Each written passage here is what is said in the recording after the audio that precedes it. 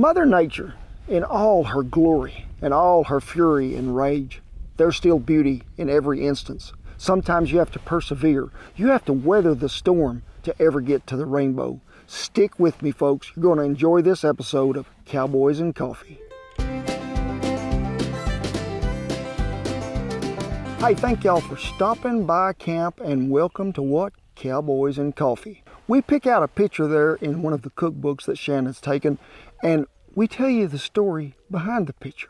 And be sure and check the previous episode out because, whew, it is talking about early in the morning and dark and coffee and fire. And while we're speaking of coffee, let me just go ahead and pour y'all a cup. Done made you some and brought up here today. The good Lord blessed us really good last night. We got a ½ inch of rain. First time we've had some in forever. How much do you want? A little more than that? You're going to have to quit about there because I'm going to have to drink something. Now this picture we're talking about, we took out of our new cookbook, Comfort Food the Cowboy Way. But we're going to walk you through some of this weather that we've seen. I'm also going to give you some old traditional ways of predicting the weather from a camp cook. There's a lot of times that we don't got one of them cell phones that you can pull up there because there ain't no signal. Think, I'm going to call Jim Cantori right now and I'm going to find out what the weather forecast is out here today in the middle of 300,000 acres. Ain't going to happen. You know, this picture we're going to talk about today is one of the most majestic things that I think you can see in the wide open spaces. Something as God has created, and he used a lot of colors on that paintbrush. He did. And he painted it there in the sky for us to get to witness that beautiful rainbow. Ooh, we had been in such a dry place in that first camp that we was at, and we moved over to what they called the Bronc Pens. And the camp was up there on top of this sort of canyon ledge there to where all the pens and everything else was down in the bottom. And the old wind and dirt had blowed so bad for 3 days. And when we hooked up the team and went to moving camp and we got over to this place, I can remember thinking, Lord, just let us have some good days. The next morning when I stepped out of that teepee about 2:45, I reached back inside that teepee and got me a jacket because there was a cool north wind that was a-blowing there in June. And I can remember as I built that fire thinking to myself, there's moisture in the air today. As we cooked breakfast and everything began to go on and them cowboys was getting around there, and I remember telling them, you better take your slicker today, boys. I remember the little coffee trick. I poured it in the cup, and when you pour coffee in a cup and the bubbles go to the outside, fair weather is there. But when the bubbles stay in the middle, there's a low pressure system somewhere out there that's fixing to affect what you do. That is one of the weather tricks that I learned many years ago, and it's never failed me. It started raining about 10 o'clock that morning. Just an old cold drizzling rain, and the wind was out of the north about 35. And I remember when them cowboys come back up there to eat lunch that day, they had all gathered up around that old fire, and I mean they had shivered. And there's one young fellow there, and oh, how we loved him. Everybody called him Crouton. And his old teeth was chattering as he sat there by that fire. And I said, Crouton, you doing all right? And he looked at me and he said, Kent, nobody likes a soggy crouton. And I mean, he was drowned. And then it cleared off right there before supper time. Folks, that rainbow went from one side plumb across to the other side. At one time, it was in the teepee. I mean, it was the brightest thing you ever seen in your life. All the dirt had been washed from the sky. The sun was shining just right to hit all them colors that were on that rainbow. In terms of taking the picture, diffused lighting is huge. Anybody that takes pictures loves diffused lighting, so we had that, which was great. But then also, there were those breaks in the clouds where that sun would shine through and really make all the colors pop. And you know, after rain, all the greens and all the colors just pop more. And I took so many different shots because, again, it was one of those, this is so gorgeous, I have to capture it as much and as best as I can. Some of the different angles, you know, it was hitting a teepee, and it was almost like, you know, the pot of gold, it would hit the other teepee, or it would hit the wagon in a teepee. Different colors of, or different types of teepees that the cowboys had, different types of canvas, so it kind of really played well into just those color pops. And this really captured the beauty of that ranch, and that really wasn't even the prettiest camp that we had stayed at in that ranch. And for some unknown reason that day, I've never seen one last quite that long. It just seemed like it went on for hours. Might have just been 15 or 20 minutes, but we had been washed by the love of God and got to see a masterpiece all at the same time. You know, you've heard the saying, daylight to dark. Well, the next year when we were hired on back out there to go to that ranch, they had probably been in a bad a drought as they had seen in a long time. There wasn't green vegetation. There was hardly any leaves on the mesquite trees or them old cottonwoods either, because it was just so dry and it had been so windy. I can remember when we moved to this particular camp the year before, it was so beautiful down there. It was like an oasis. I mean, it was so nice. And when you get there this time, that old windmill is just barely pumping any water down there for them horses to drink. Now, when we set up at camp that night, I remember Rim riding up there nearly when we got to camp. He rode up there beside me in that wagon. He said, Kent, have you seen what I've been seeing? I said, yeah, Rim, I seen them when we come through the gate back there. He said, we ain't gonna say nothing. Well, folks, there was quite a few bear tracks in that old loose dirt that had just blowed up for day after day. They just lay that old paws in there. That night, cowboys usually get 200 yards from the wagon, 300 yards from the wagon. Everybody was pretty close to camp setting up them teepees because they'd seen a little bear sign too. Now, you get all kinds of visitors coming through camp. I've never had a bear just decided he'd take over. I've seen them go around camp. I've never paid them much attention. But every night we were at that camp for 3 nights, them cowboys stayed pretty close to the fire and the kitchen.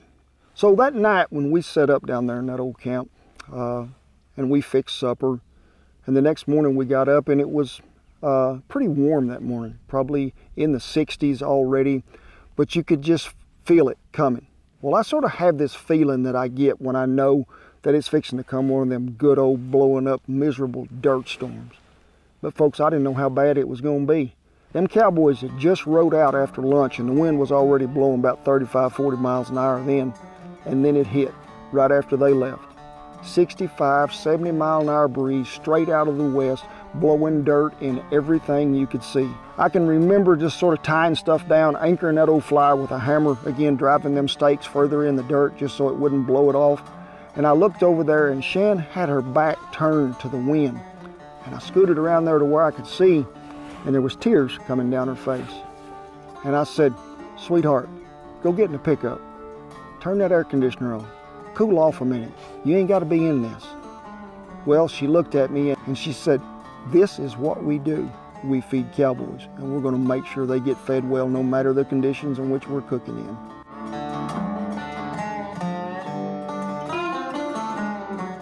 You know, Mother Nature and all her fury, all her rage at times, but also all her beauty, all her peace, all her sweet little gentle breezes at night that sometimes you get to feel. She's always there. And it's not just affecting me. It's affecting them cowboys that's out there working in it. So either place you're at, the cooking fire or the branding fire, you're dealing with them conditions. But it would be nice at times to just go over there in the teepee, pop the recliner back, hit the channel changer, turn on the weather channel, and see what was going to happen the next day. Well, folks, like I've told you many times, an old cook has developed things through the years that's either been passed down or he just realized on how to tell the weather, what's going to happen. You know, I can remember being on a ranch one time in Seymour, Texas, and we had just got set up, and the man that owned that ranch, old Rob Stewart, he called out there and he said, Kent, there's a tornado warning down here by my house. He said, there's going to be a tornado. You and Shan need to get out there. Ain't going to be no tornado here. Look at them birds sitting in them trees. They ain't left yet. And Shan was scared. Rob was thinking that I didn't know what I was talking about. The next morning when they come out to camp, it blowed all the shingles off his house, but it didn't blow none off my house where I was at, because what? I was paying close attention to the signs that Mother Nature give me. You know, you can also always tell that too. Like, you got a branding fire built or even a cooking fire, and even when that old smoke is coming out the top of that pipe, you'll see that smoke come back down and stay lower to the ground because of low pressure. You know the weather's fixing to change. Something's going to happen. Smoke will lay closer to the ground when the weather's about to change. But I always really could tell too when I was on them ranches like in November and December. You'd see everything get really busy. I mean, like the birds, it'd be so thick coming around camp, picking up every little old crumb that they could find. Everybody would be just as busy as they could be.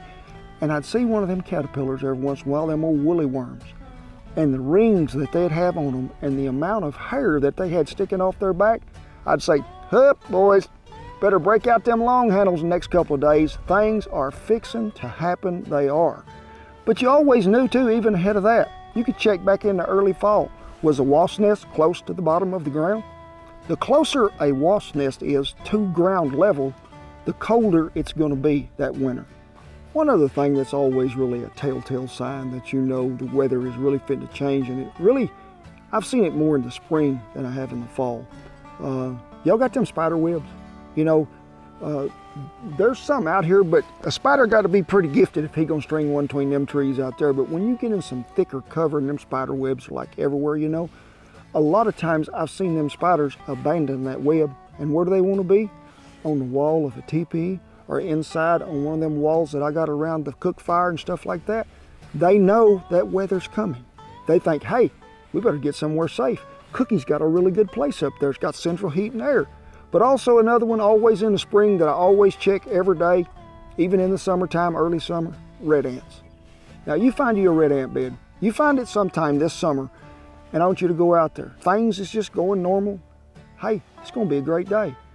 But if you go out there and them red ants is carrying that food to there and then you don't never see them no more for a while, you better get in that freighty hole. Something is fitting to blow up, it is.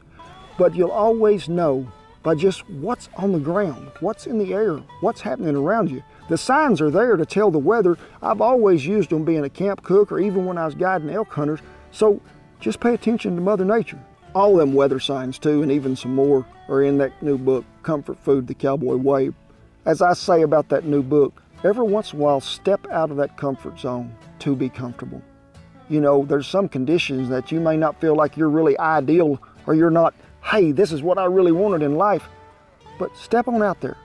Go for it. Go with your heart.